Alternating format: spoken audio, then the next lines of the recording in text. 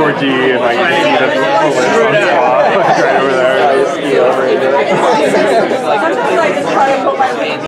Yes, Steve. Honor of mine to introduce Dr. Jenny Tung. On behalf of all the MBZ graduate students, as Jenny is the MBZ student invited speaker for the spring semester, we graduate students think that Jenny is one of the leading experts in the field of evolutionary biology, trying to understand or dissect the genomic signatures of social behavior in various mammals such as baboons and macaques. And in particular, a large portion of her lab is looking at these wild populations of baboons in Kenya and trying to make the connection between social status and patterns across the genome of DNA methylation and gene expression, and also the effects of the immune system level.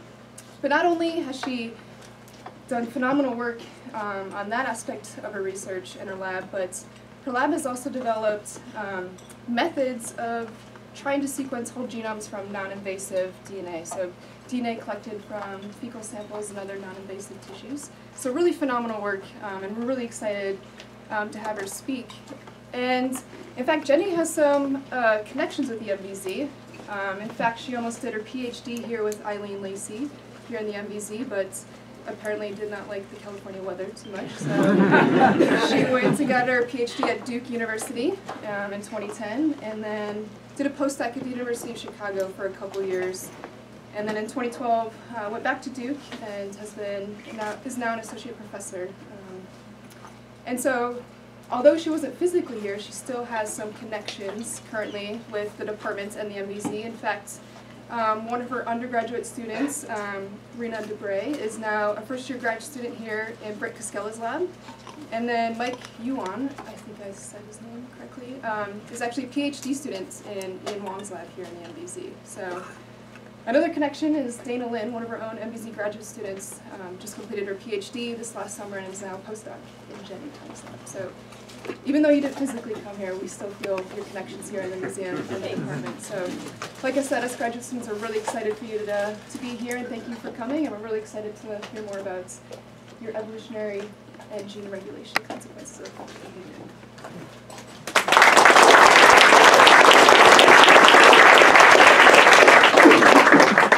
Thanks very much, Mallory. It's always a real honor to be invited by graduate students, and you know, since it sends this message that your work might be relevant to people who are really thinking about the next generation of science. So thanks a lot for allowing me to come visit this beautiful part of the world and this beautiful campus.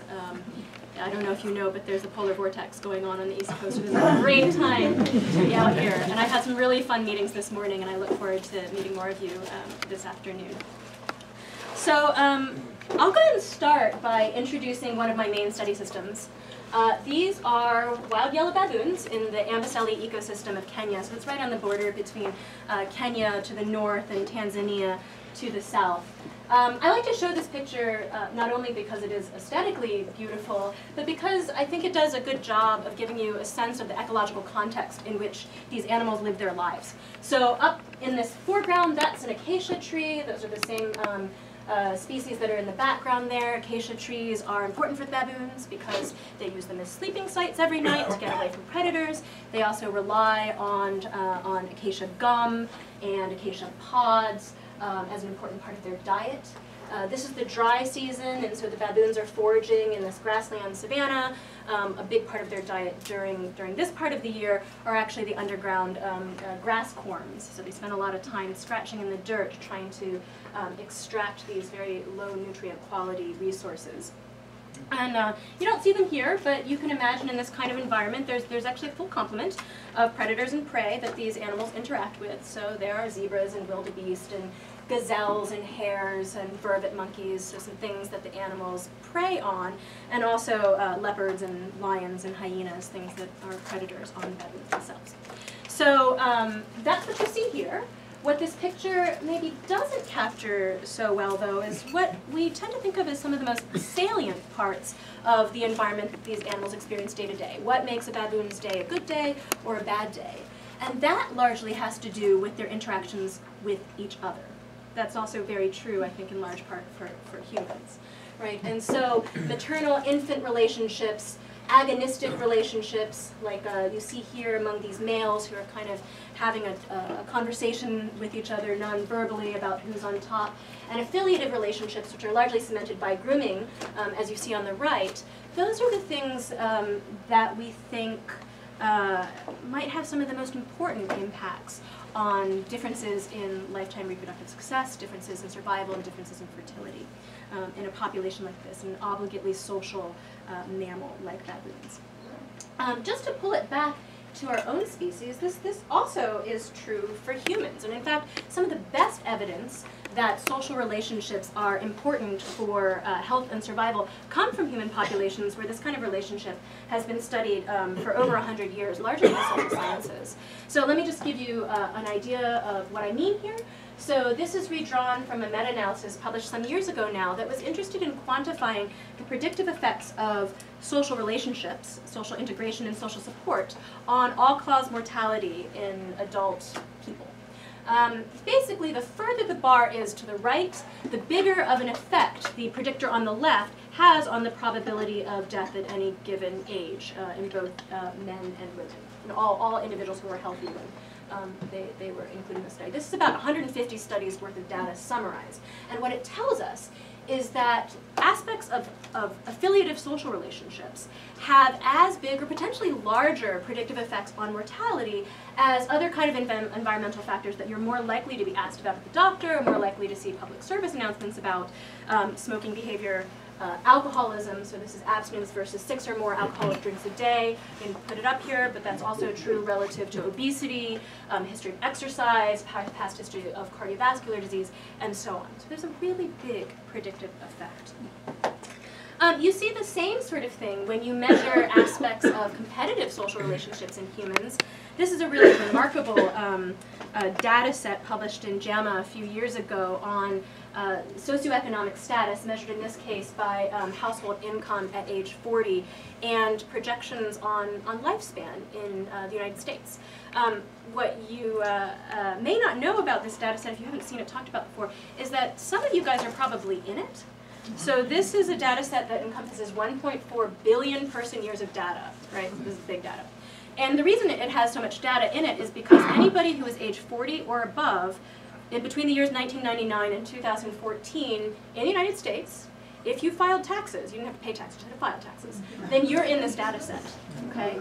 And what it tells us is by percentile, what the expected age of death is for people who reached 40 within that time window. So you can sort of take a closer look and figure out where you are and how you plan to spend the rest of the day, right? And so one of the really striking things about this is not only that there's a big difference in lifespan between women and men, which we knew about, that generalizes across a lot of other mammalian species, but that there's a strong gradient in expected lifespan. It's not just material deprivation versus relative wealth. Actually, as you tick down every percentile, there is a slight decrement in expected lifespan. So a lot of data on this coming out of the social sciences and social epidemiology. So this is like nicely summarized by a social epidemiologist who worked back in the 70s, in part at UNC, in part in South Africa, where he said, well, you know, we're used to thinking about environmental stressors as things like, you know, poor nutrition or fatigue or overwork, you know, physical insults to our body. I would suggest that there's another category of environmental factors that are potentially just as important. And emphasis added by me, that is the presence of other members of the same species, or more generally, certain aspects of the social environment. I particularly like, because he spent his whole career studying humans, that he actually talked about it as other members of the same species, as conspecifics in general, and not just focused on humans. So another way to think about this is from Jean-Paul Sartre, in his website, where he said, hell is other people, right? Or conversely, heaven can be other people. And perhaps for other social animals, hell is other baboons, or hell is other rock hyraxes, or hell is other bottlenose dolphins. And in fact, I think there is emerging evidence for this. This is from our scraping of all the studies that we could find that looked at wild populations and aspects of social integration or social affiliation and natural mortality rates in unmanipulated populations, across mammals specifically, sorry. And what you see is an overall pattern that is very consistent with the one in humans, where somewhat smaller sample sizes in other natural populations, where individuals who are more socially integrated or have greater social support measured in a variety of ways tend to have longer natural lifespans. The only exception to that we are aware of in the literature so far, please let me know if you know something else, is in yellow-bellied marmots from Dan Blumstein's population in the Rockies. So this appears to be fairly generalizable as a phenomenon across social mammals, suggesting that we can look to other species as models to understand human health, if you're interested in questions like that, and that we need to look very, very closely at social relationships if we want to understand differences in fitness in animals that we might be interested in studying who do live in these sort of obligately social relationships. So I've drawn this relationship between social interactions, either competitive or affiliative, and fitness-related and health outcomes on the other hand, right? Survival is a huge part of fitness, and in fact, in long-lived species tends to be a more important predictor of lifetime reproductive success than fertility in any given year. So one possibility is that there's a direct relationship between the two. This is a model that my social science colleagues would call social causation, right? So social adversity per se influences these kinds of outcomes. Based on my example so far, you might have thought about other ways that you could draw arrows between these two boxes. One, of course, is mediation, the possibility that social adversity predicts other aspects of the environment. In humans, for example, a fairly salient one would be poor access to health care, or smoking behavior, or differences in diet. And it's these things that are, in fact, are causal to fitness and health-related outcomes. So that's certainly a possibility. And another possibility is that we're seeing a lot of reverse causation. And in fact, individuals who are in poorer health to begin with are less able to maintain social relationships with one another, or less able to compete in whichever way that particular species does for higher social status. And in fact, it's been very difficult to disentangle these potential relationships in those massive studies of humans. That leaves a lot of open questions about when social relationships might be most important to particular types of outcomes, why, from the perspective of evolutionary theory, this might happen to begin with, what the actual mechanisms might be that link, you know, how we interact with each other in this sort of social aggregation with outcomes that are demonstrably physical, and who might be most affected by this kind of relationship. You know, what explains heterogeneity in vulnerability to or resilience to social interactions? Okay. So to address these questions, we study social mammals of a variety of types. I've spent most of my career so far focused on non-human primates, although increasingly we're starting to look at some other systems like these cool social carnivores, meerkats in South Africa, and the species on the right, which is the Damaraland mole rat, the less famous cousin of naked mole rats. So we study them in both the wild and in captivity for two reasons. By looking at natural populations where we can get an entire life course perspective on who survives and who doesn't, who has kids and who doesn't, then we can ask about fitness consequences and evolutionary history. By studying these two species on the right, which we work with in captivity, we can do experimental manipulations of the social environment in order to ask questions about causality and molecular mechanism. I'll focus on the primates here, but I'm very excited about the work that we're doing on these species on the bottom, and I'm happy to talk about it with anybody who's interested. Okay, so I'll start with baboons, who I already introduced in that first slide. Part of the reason I study baboons is because there's a really extraordinary data set, long-term data set on wild baboons, and that is based on the long-term efforts of the Amboseli Baboon Research Project, which has now been ongoing since 1971. This is a longitudinal study, and in this case, what I mean by that is that known individuals in this population, recognized on site, the way that I would recognize Michael or Mallory, have been followed on a near-daily basis, so every day basically other than Sundays, since 1971. So we are now in our 48th year of continuous data collection. That means that we're actually watching individuals who are part of a known pedigree for up to about 8 generations now. And we collect complementary information on their demography, on their life history, on their social behaviors, and more recently over time we've added dimensions that focus on endocrinology, genetics, and the microbiome. So I'm lucky enough to work with this project through the long-term foresight of Jean Altman, who founded the project, and Susan Alberts, who's been directing the project since the late 90s. Beth Archie, who's at University of Notre Dame, and I are now associate directors. I didn't update this, but we're just around 2,000 known individuals now in this population. So interest in the predictors of physiology and fitness has been, long-standing in this population, and over time we've identified a number of factors that, if they affect baboons early in their lives, have consequences for later life phenotypes. And I've drawn a few of these relationships up on the board.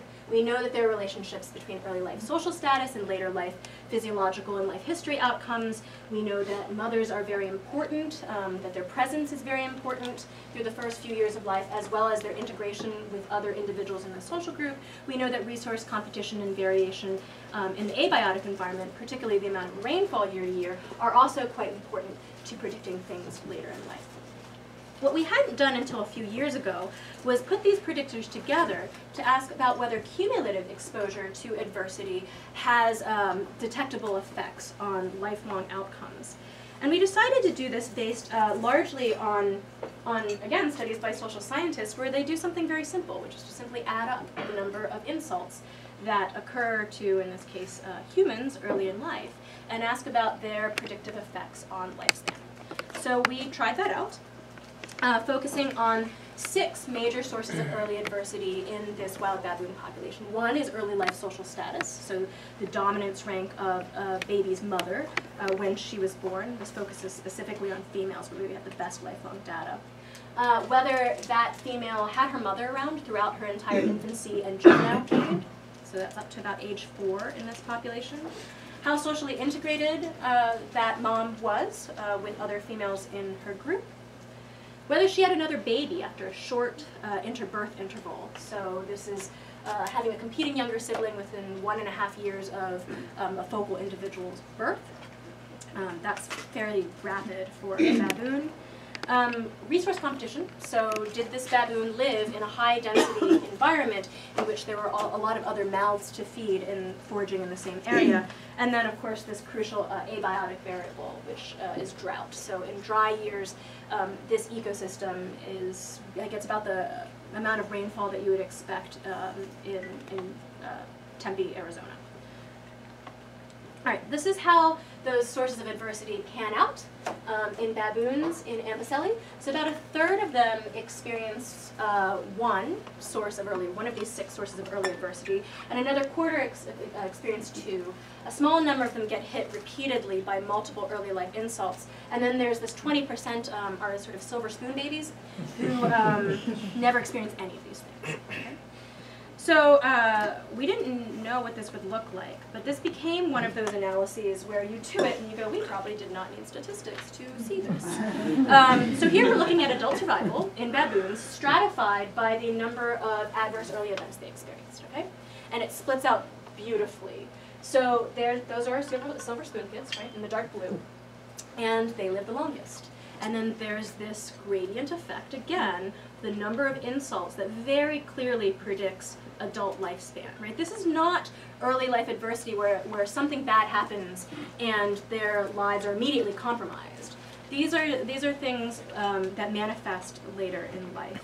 And so what we see is a difference in lifespan that is on the scale of years. So if a female baboon who didn't experience much adversity in early life makes it to reproductive adulthood, makes it to age 4, which is about when menarche occurs, then her expected lifespan is about 18 or 19 years, pretty long.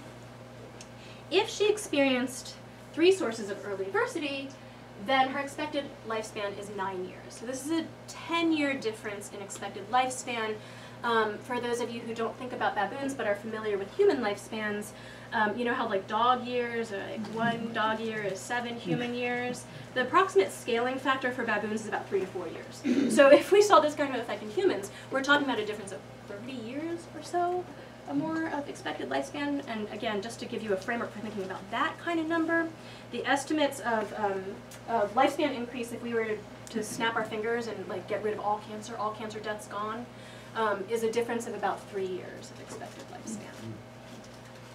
Interestingly, one of the potential mediators of this effect is actually social integration. So females who were exposed to less adversity early in life grow up to have stronger social relationships with other females. Does this matter in terms of lifetime reproductive success? Well, I've shown you this matters to the females themselves, right? They die early. It turns out, as I alluded to earlier, that how long you live as a long-lived primate in this environment is by far the best predictor of how many surviving offspring. These are surviving offspring to 1 year of age.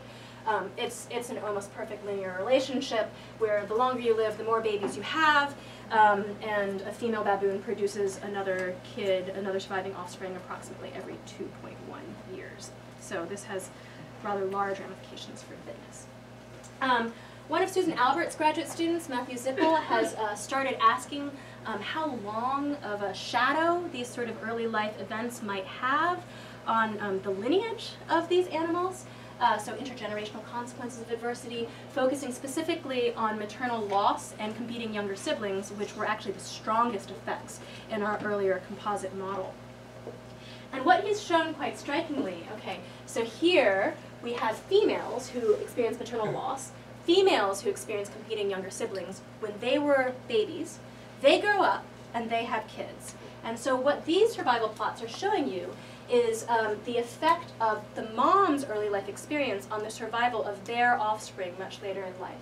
And what it shows is that females who themselves lost their moms, those are in red here, have a much lower likelihood of having their kids survive when they become adults. And that's true for competing younger siblings as well. Okay? So this is an event that may have happened 20 years ago that still has an effect on juvenile survival in life. These effects are completely independent of the offspring's own environment, and we think, well, at least their own environment as measured through these same variables, and we think are probably explained by just generally reduced maternal viability later in life. And the reason we think so is because if we ask about offspring survival in the first 2 years of life, for females who are affected by those two crucial early life adverse events, we see that kids whose moms will die in years 2 to 4 of their lives, or what would be years 2 to 4 of their lives, actually have a lower probability of survival. So it looks like those moms are actually just in some sort of poorer health in general when they have these third generation kids. Okay. So this is work that suggests to us that, like humans and mice, where critical periods have been extensively characterized, early life in these wild baboons is a very important period that affects lifelong survival far after those windows of early life are over, and that most of the most important predictors of early life effects on later life are related to social resources, especially the importance of mothers. We think that multiple hits actually compound to increase risk over and above individual effects, and we have these initial suggestions that these consequences can persist for much longer to affect, the spread of a lineage and not just an individual generation. Okay. So to go back to this kind of potential model of pathways that link social lives to health or fitness outcomes, what I've been telling you so far is about a natural population, and so that gives us, stronger reason to believe this is truly evolutionarily important. But it's not very good at parsing causal arrows, right? Because we can't actually do a manipulation of early life adversity and ask how that affects these animals downstream. Reverse causal relationships are still possible. And so that's one of the reasons that we also spend a lot of time working, as I mentioned earlier, with captive animals in which more control is possible. So for the last 10 years or so, I've been working on these guys. These are rhesus macaques. About 6 to 8 million years diverged from baboons, also highly obligately social primates who form strong dominance rank hierarchies and also individually differentiated social relationships. And I've been working on these guys in collaboration with Mark Wilson and Vasiliki Mishopoulos, who are at Emory University, and Luis Barrero, who's now at the University of Montreal. The reason we work with them is because there are very large colonies of rhesus macaques in captivity. They are a major biomedical model, and because it's possible for us to manipulate the dominance rank hierarchies of these animals in adulthood. And the reason this works, quite remarkably to me, it was quite remarkable when I found out about this, is that if you take adult rhesus macaques and you introduce them into new social groups, you can manipulate their order of introduction into these groups. And it turns out that individuals who enter new social groups earlier become high-ranking, okay? And so you can do an experimental randomization that lets you largely, not perfectly, but largely control the dominance ranks of the individuals in your sample.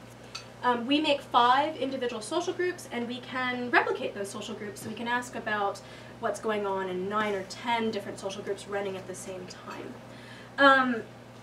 In 2012 or so, when we started the last round of this kind of manipulation, we were really interested in trying to pin down causal effects. And so we decided that in addition to this initial manipulation, we should do a secondary manipulation where we kept those animals in the same kind of demographic environment, but switched around their dominance ranks in the middle of the study.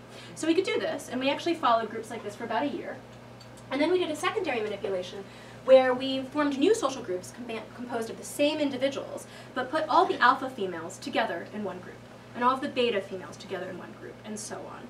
What this leads to is a reassortment of the hierarchy. These are highly hierarchical animals, and they form new social hierarchies, you know, probably they know within the matter of days. It takes us a few weeks to collect enough behavioral data to pick it up. But what this does is maximizes possible transitions across this manipulation. So you see the same animals potentially when they're high rank and low rank, and high rank, and some of them don't change very much. The way this study worked is we watched each phase of the study for about a year, collecting various types of data. So this graphic just gives you an idea of what that looks like. So this is one of our groups formed in 2013 now. That's been a while ago. Each line is a different female in the group, and they're being introduced in this group one by one. The x-axis is going to show you time. The y-axis is an index of rank. In this particular study, we used a ranking measure called an ELO ranking. Some of you might be familiar with that. Anybody? Yeah? Right. So some of you might be familiar with it because you study animal behavior. Of course, this is actually the ranking that's used for chess players, tennis players, and badminton players, and I'm told World of Warcraft players also use ELO. So it's updated every time there's a behavioral interaction where you can clearly score a winner and a loser. So these are animals going in. They start off at the same value, and they very rapidly segregate into a ladder-like linear dominance rank hierarchy, which then remains stable, which is a characteristic of female macaque hierarchies over time. We've used this paradigm to ask a number of questions now, starting with whole organism level measurements of behavior, and it turns out that your social status, perhaps unsurprisingly to us as social primates, influences your behavior. We've asked how this affects physiology by looking particularly at aspects of HPA axis function. We've gone a little bit deeper to ask about the composition of cells. This is actually work that was led by Rena, who's standing here in the back. We see relationships between aspects of social behavior in this study system and mitochondrial DNA copy number. And then we've gone within cells to ask about whether gene regulation in a cell type specific manner is influenced by dominance rank. Just recently, at the end of last year, we published a paper showing that dominance rank, so how your interactions proceed, or how these animals' interactions proceed with other conspecifics, also affects the 3D configuration of the genome, so the actual accessibility of DNA to regulation by transcription factors.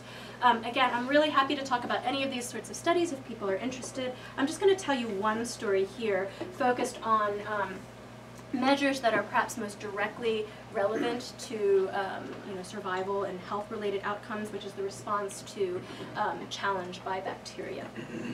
Okay. This is work that was led by my former postdoc, Noah Snyder-Mackler, who's now at University of Washington in his own job, and my colleague Luis's postdoc, Joaquin Sanz. So we didn't want to perturb the animals themselves, so the way that we did this sort of challenge was actually just to draw blood from our animals into one of two tubes, one which contained only cell culture media, so sufficient food for the cells for them to survive for some time ex vivo.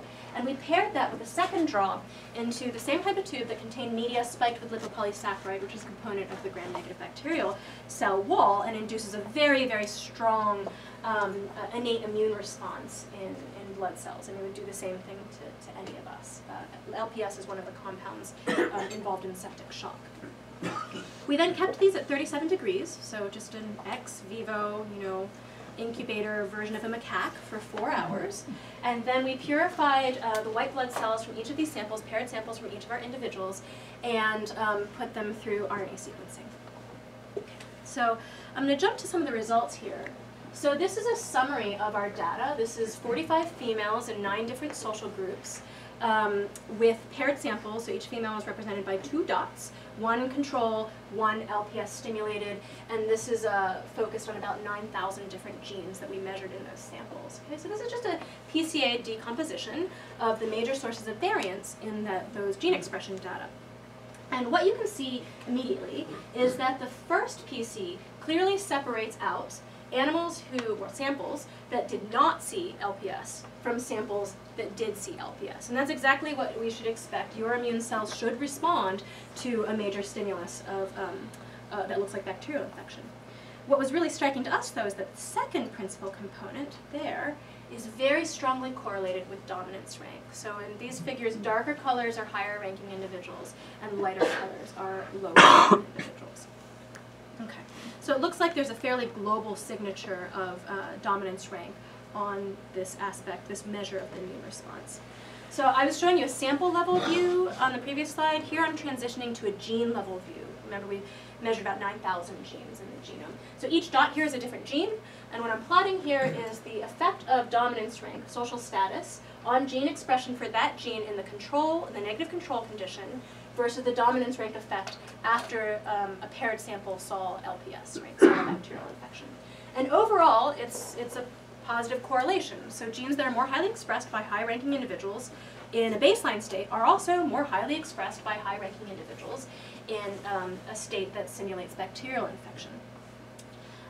The sort of violation of that overall rule is in this cloud of points down here. And what points in this part of the chart represent are cases where low-ranking individuals had a stronger response to infection than high-ranking individuals. Okay? And you can kind of see that here. This is the distribution of the absolute effect of LPS on gene expression for animals of low rank versus high rank. And in fact, if you squint, you can kind of see that in the PCA plot too, where the low-ranking individuals who are low on that y-axis seem to separate more than the high-ranking individuals who are high on that y-axis. Okay, so what's going on here? I know some of you guys do genomic analyses, and so you're all quite aware of the fact that if you look at enough genes, you can show examples of any pattern you want. and we can do that too, right? So there are genes that are upregulated by LPS, and then there are genes that are downregulated by LPS, and there are genes that are more highly expressed in high-ranking individuals, and genes that are more highly expressed in low-ranking individuals. And here are examples of all of them, and we have them all. Okay? So it's hard to make some sense of this, I think, at face value. So we asked whether there are any sort of coherent biological signatures in genes that fell in any of those categories. So we basically did some gene set enrichment approaches, which often aren't very informative, but in this case we think actually helped us out a lot. So if we asked about coherent biological pathways that tend to be overrepresented in each of those categories, the bottom 2 categories just fall out. And what we get are enrichments specifically in this category, genes that were upregulated by infection and more so in low-ranking individuals, and the opposite, genes that are upregulated in an infection state, but were highly expressed in high-ranking individuals.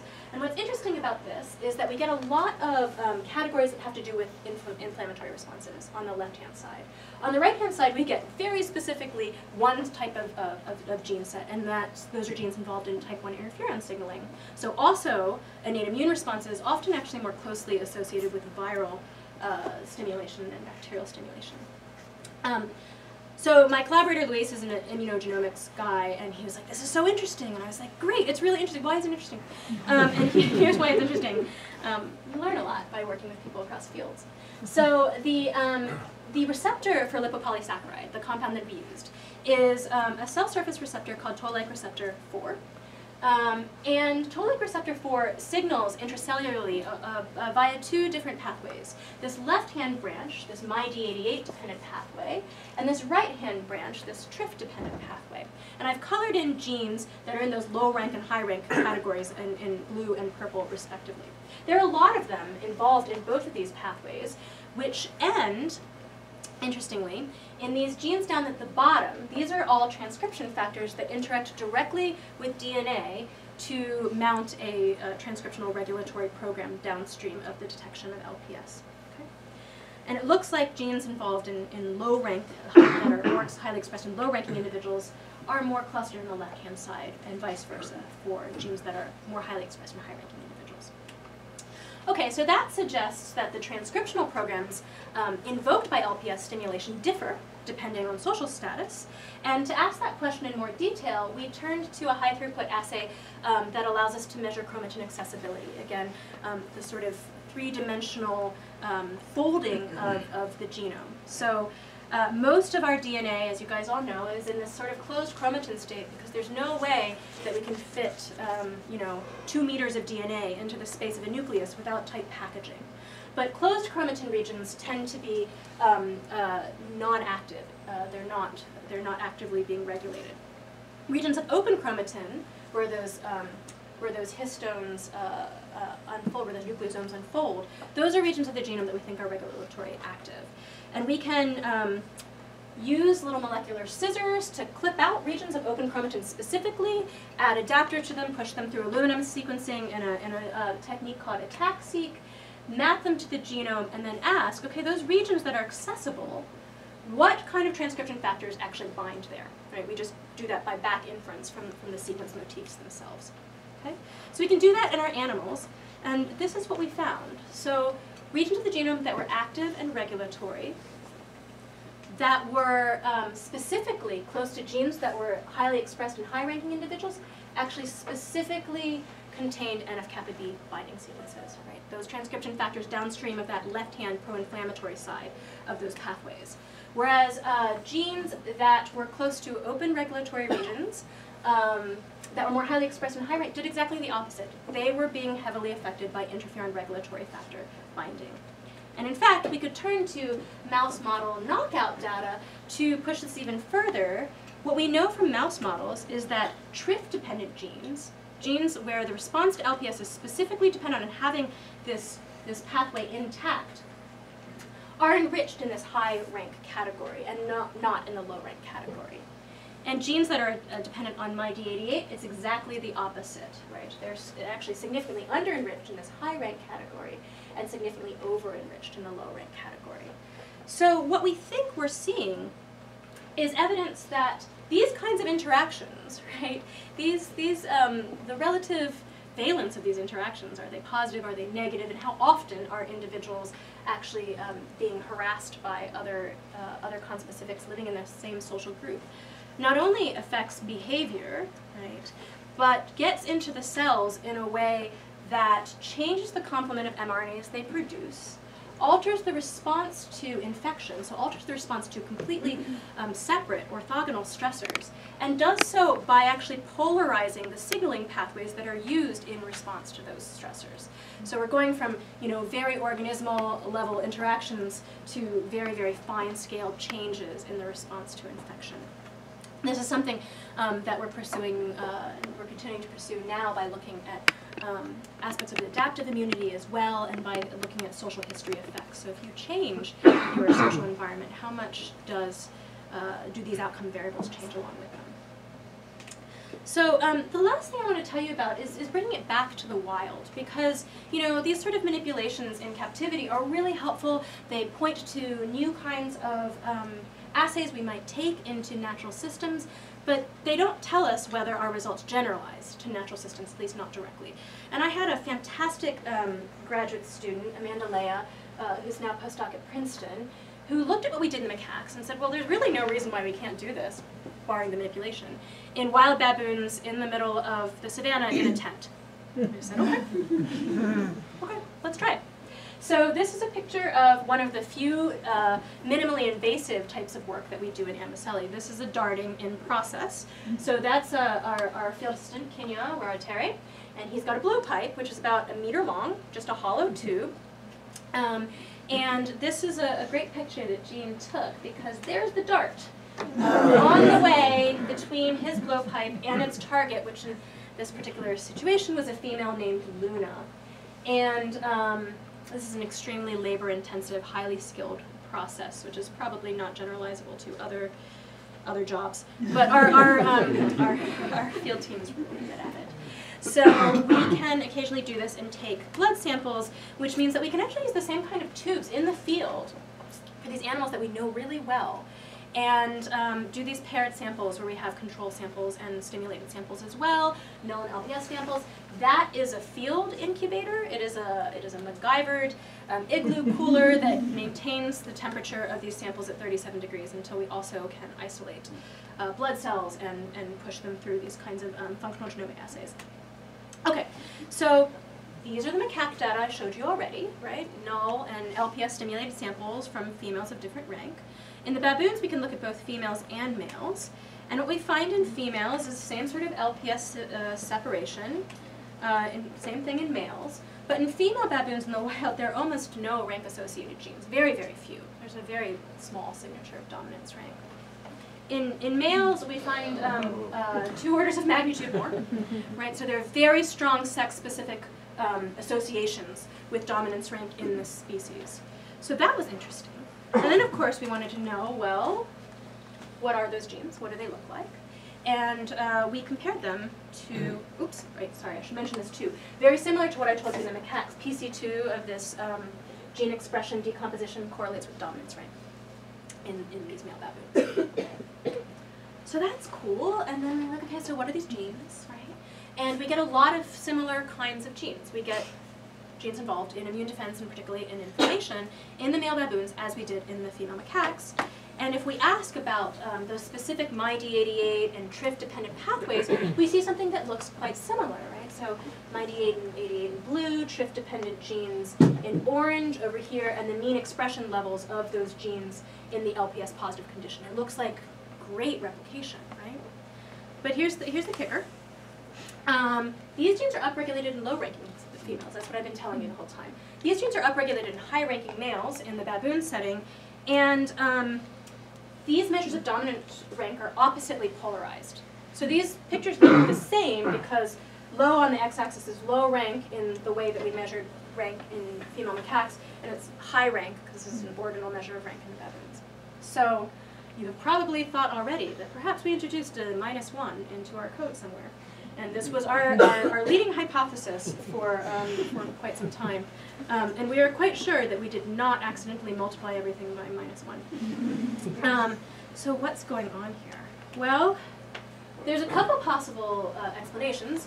One is that, like in the macaques, rank drives variation in gene expression. It just does so in a way that's polarized in the opposite direction. And if so, our prediction would be that social status effects on gene expression are mediated by behavioral measures that are related to social status, right? This is not magical. There must be something about being high status or low status that causes this kind of effect. If that's the case, then what we'd expect is that if we do some sort of mediation analysis or partial correlations analysis or something like that, pathway analysis, that a rank effect that we measured in our sample, this is not real data, sorry, this is just a cartoon, would go away once we took account of the differences in what life experience looks like for high-ranking and low-ranking baboons, particularly their involvement, for example, in agonistic behaviors. And in fact, to go back to the macaques, that's totally what we see in the rhesus macaques. If we take into account differences in harassment and differences in grooming, that accounts for a lot of the observations that I just told you about. So we expected potentially something similar, and we didn't see it at all. So these are actual data. These are the rank effects not accounting for rank-associated behaviors, and these are the rank effects accounting for dominance rank-associated behaviors, and they look like exactly the same. There's very little evidence for mediation here. Another hypothesis is that differences in immune gene expression are predecessors to differences in rank or maintenance of dominance rank in male baboons, right? And so that's this kind of pathway where gene expression comes before dominance rank, and the prediction that we could come up with in this context is that genetic effects on rank-associated gene expression, EQTL, expression QTL, on gene expression for genes associated with rank might also predict rank, and we can use a technique called Mendelian randomization to try and get at that. So let me talk a little bit about, are you guys familiar with Mendelian randomization at all? Anybody? So let's talk about that briefly. Okay, So in an experiment, like this is our gold standard experiment that we all learn about, right, in 4th grade, where we put plants with rock music and plants not with rock music, and then you measure outcomes, or you randomize those plants. Right? It's a randomized control trial. You have some sort of randomization where you have an exposed case and a control case, and there's not supposed to be anything different about who goes into the experimental and who goes in the control case, and then you compare outcomes, and if you have a difference, then you believe your manipulation is causal to the outcome. Mendelian randomization is an attempt to get around this with genetic data, and the idea is that what genotype you get should, if this works correctly, be random with respect to any potential confounder. And so if you have an allele that, for example, increases your LDL, versus decreases your LDL, then you've got randomization of individuals into a high LDL and a low LDL. Here I'm just talking about cholesterol. And then you can ask whether those alleles, that genotype, in fact, predicts heart disease, right? And if it does, then it's evidence that LDL is a predecessor to heart disease. So this is just a generalization of the idea of instrumental variable analysis, where you have two variables, A and B, and you want to know, does A predict B? Is A causal to B? And you have this other third variable, your instrument, in this case, your genotype. Okay? To do this, it requires some demonstration that you haven't violated any major assumptions. One is that variable C and variable A are correlated, right? That's easy to show statistically, and that there's no evidence for reverse causality, that your instrument can be affected by your independent variable. Your genotype can't be affected, right? There's no ability for your environment to affect your genotype reverse causally. And second, that there's no way that your instrument can affect your dependent variable independently of the path through A, okay? C and B can only be correlated through A. So let me just give you an example from human data to set the stage. So many of you are in school right now. I mean, you're in graduate school, so this is a little bit of a different kind of thing. But there's a general question about whether being in school longer is good for you, right? Does it actually lead to higher income? It might or it might not, because only certain people stay in school for a long period of time.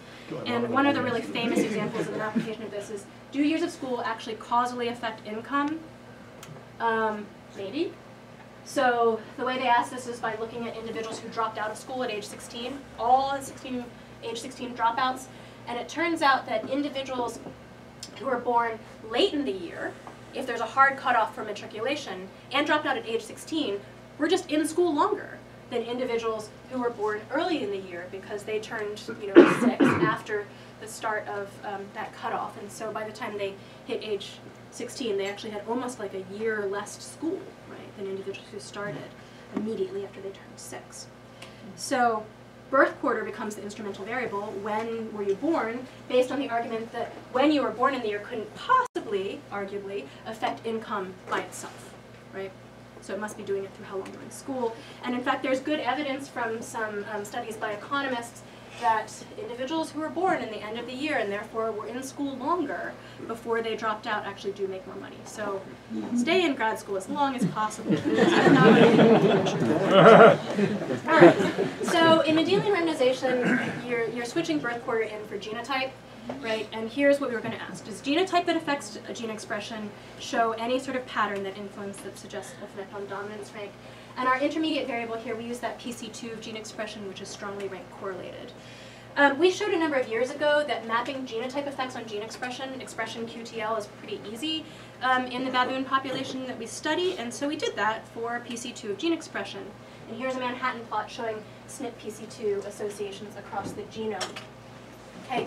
We had to rule out the possibility that there was any direct genotype effect on dominance rank. I really think that all of these are probably false positives anyway, but just to be careful, we dropped out anything where there was a direct association at like p equals 0.05 or lower.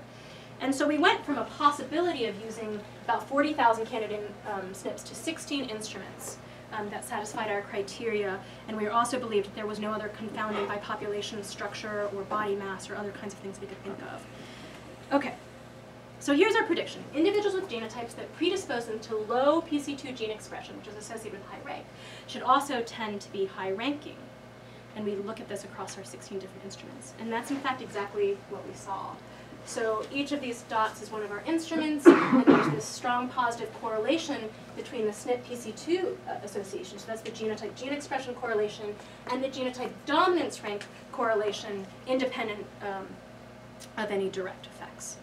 And so, in case you're wondering, we don't see this at all in the rhesus macaques, thank God, because we were supposed to be doing this experimental manipulation, and we can show that to you also by not using PC2, but by looking at every single rank-associated gene independently, mapping cis-EQTL in the baboons or in the macaques, and asking about the distribution of p-values across all those genes for the Mendelian randomization test. We get strong enrichment of low p-values for the baboon males, and absolutely nothing for the rhesus macaques, as we would expect if, in fact, we manipulated dominance rank as I told you we did.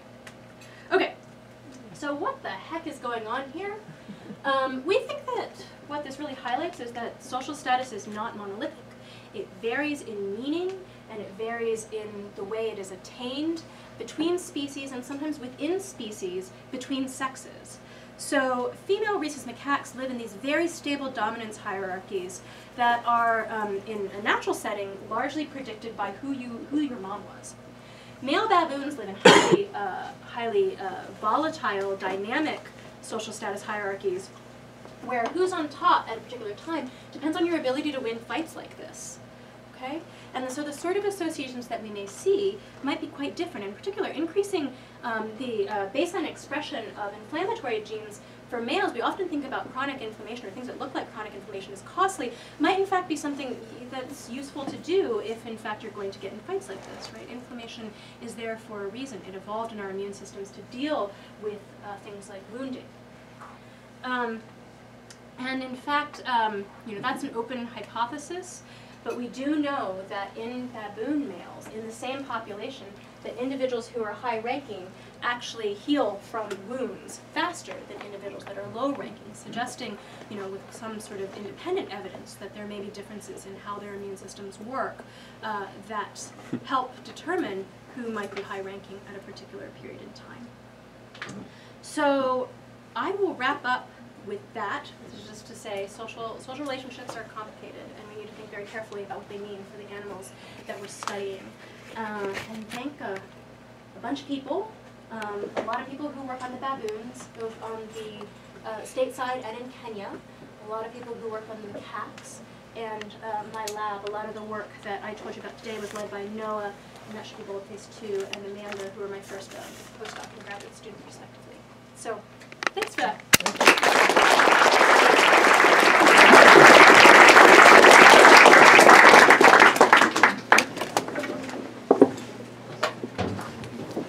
Jenny, you can take any questions. I'm happy to take that.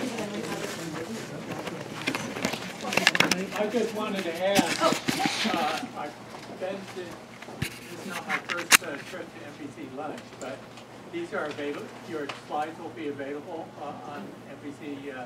I think that are you on the YouTube channel, the MVC YouTube channel. Okay. Yeah. It'll take about 2 weeks to go up. Okay. Want specific slides? I'm happy to send some to you if you want. Thank you. Yeah. Yeah.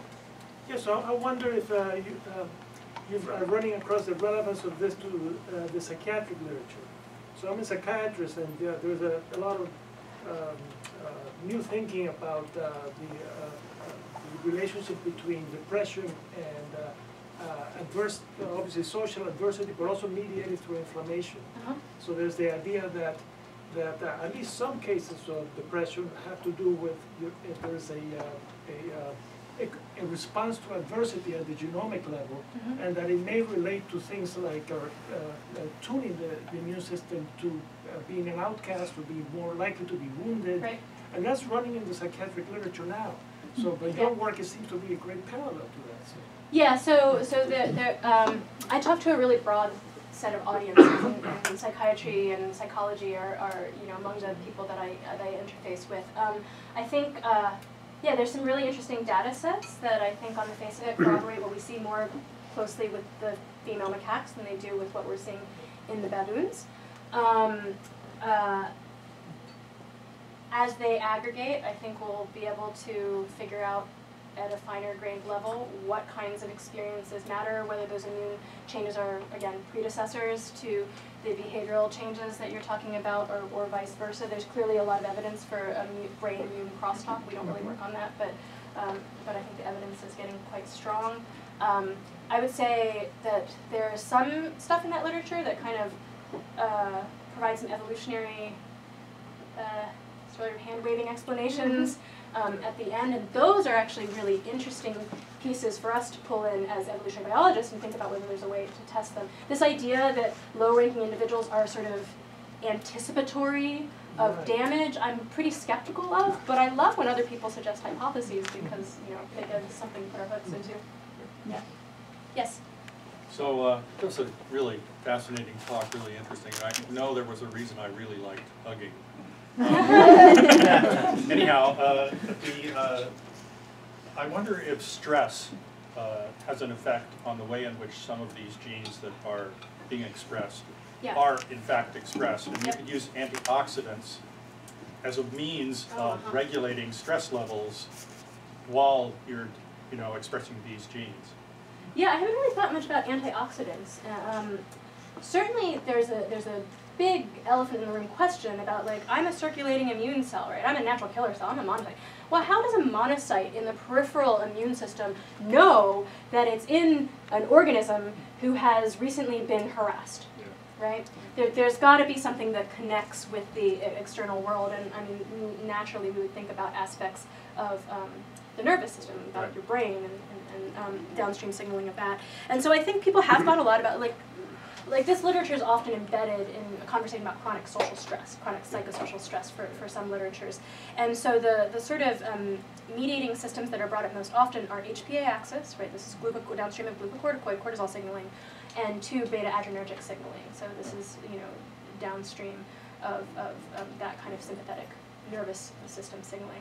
And there's a little bit of it, there's some more evidence in rodent models of social stress that chronic dosage with beta blockers can reverse or ameliorate some of this sort of stuff. I haven't seen a lot of evidence for that in non-human primate systems, but it's an interesting possibility. Yeah. Michael? The LPS challenges in the wild baboons is great, but what do you know about infection, natural infections in those animals, bacterial or viral infections, and how that relates to social rank? We don't know, we definitely don't know anything about how it relates to dominance rank. We have just pieces of information from various types of studies and various types of data sets over the years that tell us some of the things that they carry. They don't carry SIV. They all are infected by herpes virus. We did an analysis of microbiome data a number of years ago that suggests that social affiliation mediated by grooming does potentially transfer microbial communities from one baboon to the other, but whether that's good or bad is very hard to interpret. So I think we don't have the data that would answer, I think, the question that you're asking, which is like, well, so if this is the case, then what does that mean for their actual susceptibility to infection? Do dominant animals get less sick? Yeah, we don't know. What we know is that female baboons, the biggest social predictor of lifespan in female baboons are measures of social integration, actually, a measure of social bonds, and less so social status. But social status does determine social bonding to males, female-male relationships, and that in turn predicts lifespan. So there may be some social status effects on lifespan that we've analyzed mostly on the behavioral side of things. There is a very, very early stage analysis, which may not be, I'm just going to tell the camera right now, we don't know if this is going to be and it's being led by my collaborator, Susan, which suggests that male baboons who are higher ranking than expected for age, because there's a strong age signature of who's higher ranking, actually may experience higher mortality risk, which would be consistent, I think, with some of what we're seeing here, if in fact high rates of chronic inflammation are damaging, but we don't know yet whether that is a solid result. So, yeah, but that doesn't tell us what it is that they're getting, right? Right. That's really hard in a natural population. I often get asked questions about cause of death, and leopard. I mean, so, yeah. Yes? Yeah, I'm curious, are you in a position to make clear statements, or relatively clear statements about Clear or true? some of your primate studies versus human, and where it does not work, the path, looking for the physiological and genetic pathways as you're doing here, it's easy as a member of the audience to say, oh, that's so true. These damn human males and those damn baboon males, you know, that I make these connections in my head watching you speak there. Yeah. I'm asking for some generalizations on what clearly do not fit, that those 7 million years of separation, whatever that is, have counted for something. Two highly social species, both primates, and we can see all of this. Do you have any suggestions? Humans really are doing something different, or they've cut out this aspect of being so concerned about, you know, some aspect of the social environment, or included new things?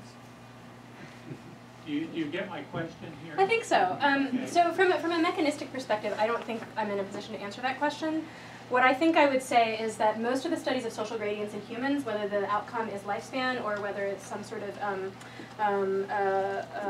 aspect of physiological function or some sort of biomarker, have focused on societies where measures of social status are not determined by direct physical competition or physical condition, right? Which is, I think, what's going on, and which is clearly what's going on in the male baboons. And so when we talk about social status, I think that it's in the sorts of human populations that have been studied. There are cases in humans where physical condition is a major predictor of social status. It's just not what has been focused on. We need to be very careful about which parallels we're drawing, because the actual status hierarchy itself and how it's determined matters. Like that's a big thing that we took away from the baboon case. The other thing I'll say though, yeah, I mean, like, so humans and baboons, like 23 million years diverged or so-ish.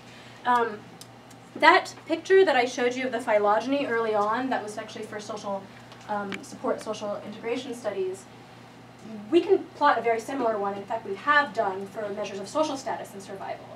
And those are social mammals that encompass tens of millions of years of independent evolution, and based on what we know about obligate sociality, represent at least 7 independent transitions to social group living.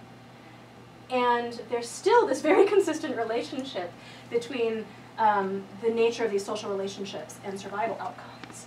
So I guess that leads me to... There will be some very useful generalizations about sociality as such, push things a particular direction, and it doesn't, the phylogenetic relationships are not, may not be so absolutely critical. Right, yes. I mean, for me, the big takeaway from that is that if you are an obligately social mammal, your social relationships matter a lot, even if your social, the tendency to live in a social group has arisen independently. So yeah, that's not about differences, which is what you asked about, but those are harder. All right, let's thank Jenny again for a great talk.